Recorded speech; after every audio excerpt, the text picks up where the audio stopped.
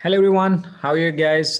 This is Statistic for All series, lecture number 8, and we were discussing measure of central tendency. In the last lecture, we discussed arithmetic mean, and today we are going to discuss median, the second measure of central tendency. Kokab Manzoor is here, teacher, trainer, and life coach, your friend, your colleague, your teacher, and even your students, because I also learned from you guys as well, right?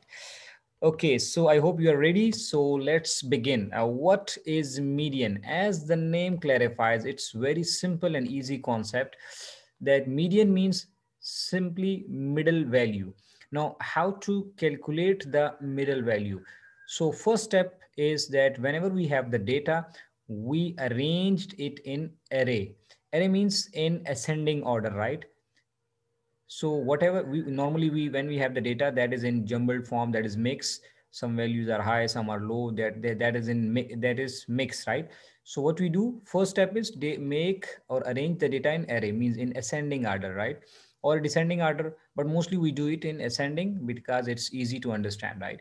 So once we arrange the data, so we simply find out the midpoint of that data, that is called as median, and we usually denote it with MD, right? So let's do a numerical example on it so that we can easily understand.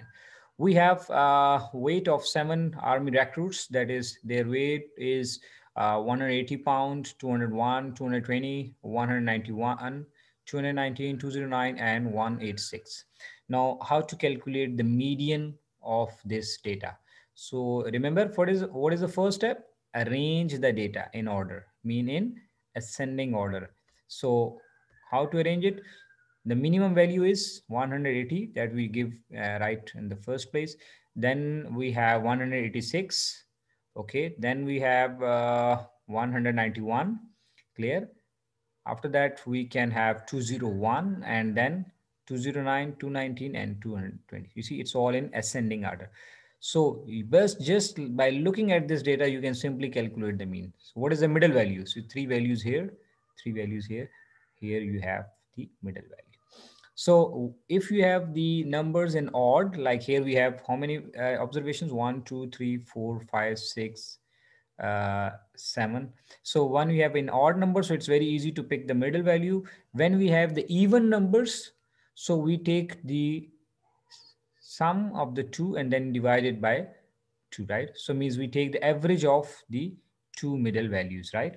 So this is how you can calculate the median of a simple data. So here our median is 201. Okay, what if we have group or other data? So, okay, first take the even numbers, right? As I told you, so what we do, we take the average of two middle values, right? For example, we have the data, customer purchased the following number of magazine, 1, 7, 2, 3, 4. So here you see how many values do we have? 1, 2, 3, 4, 5, 6. So this is now we have the numbers in observation in even number, right? So we first arrange the data, and then we see here we have two middle values, these two, 3 plus 3 divided by 2, so that will get 3, right? 3 plus 3 is 6, 6 divided by 2, 3. So when we have even number, so we take two middle values and we take their average. So I hope you got the concept. For odd, it's very easy to pick the middle, and for even, we pick the two values and then get the average of it. That is how we calculate the median. Now, how to calculate the median for ungrouped frequency distribution? So first of all, we need to get the cumulative frequencies. Remember, we discussed, I think in lecture number 3 or 4, what is cumulative frequency. So you better watch that lecture if you don't know what is cumulative frequency, right? Then what we do, we compute n by 2 and locate the middle point.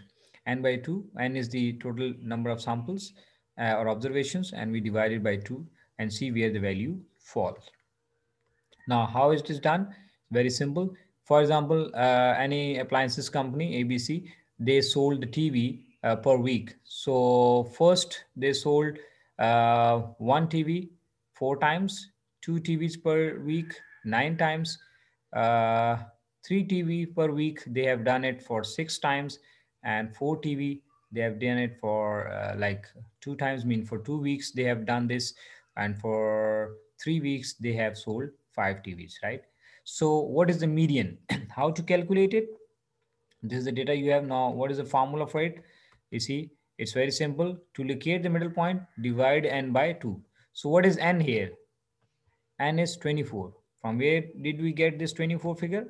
Look at here. You see,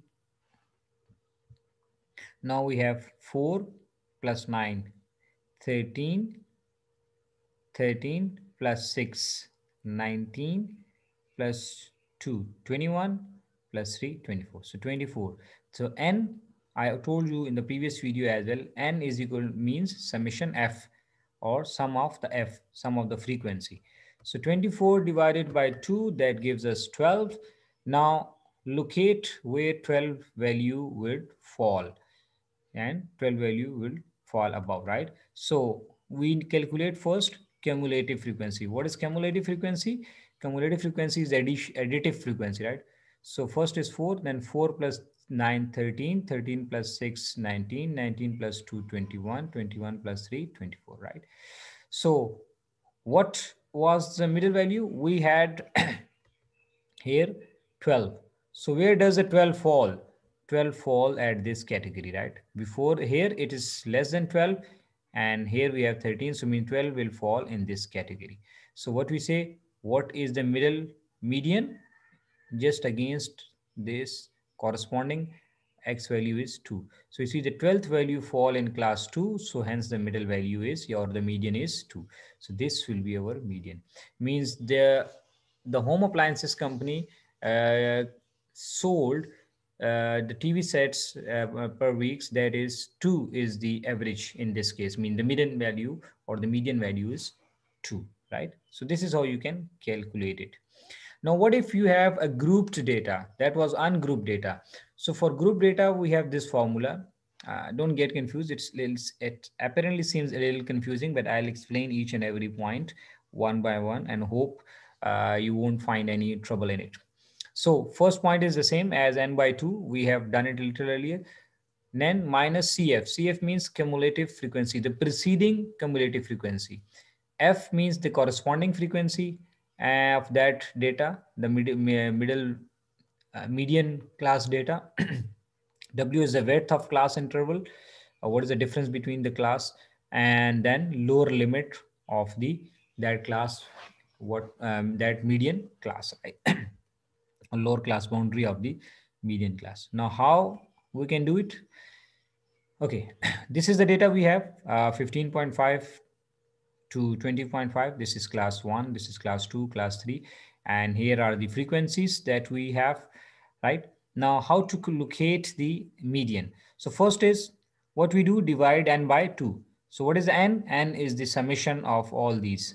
So 3 plus 5, 8, 8 plus 4, 12, 12 plus 3, 15, 15 plus 2, 17. So 17 divided by 2, we get 8.5. This is approximately, that is equal to 9. Now, the next step is what? We need cumulative frequency, right?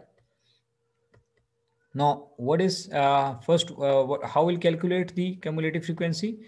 Here you can see, this is cumulative frequency. First one is the same, 3, then 3 plus 5, 8, 8 plus 4, 12, 12 plus 3, 15, 15 plus 2, 17. So what was our median? Here you can see median value was, that is 9, right? So we'll see now where does this 9 lies in cumulative frequency. So 9 lies here, you see, at this value, because before this class 8 is less than 9, so 9 will be accommodated here. So this corresponding to this cumulative frequency, we have this class 25.5 to 30.5. So this will be our median class. Now up till here, if it's clear, so now we'll put the values into the formula, right? Now how we do it? We have n 17, as we know.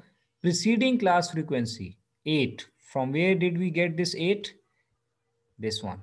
See, this one, the median value cumulative frequency, and the preceding is 8. Okay. Now next, F is 4. Which one?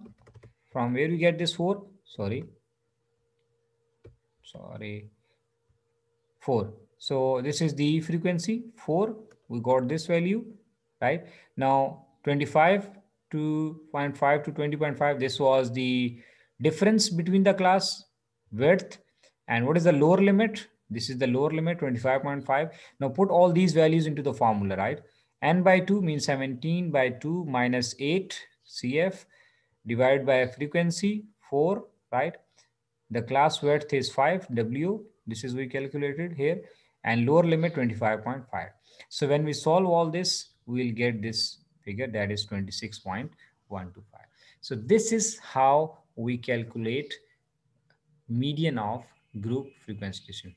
So if you can watch it again, so hopefully you will get all the concepts clear. So try to write down the notes with yourself so that you can remember. So I always prefer you can write down the your explanation or short notes in your local language so that later on when you get to these notes, so you will easily grab the concept. If still you have any confusion, so you can ask. You can see my email address, Facebook page, YouTube, contact number, all the things are here, so you can contact me. Thank you very much. Take care.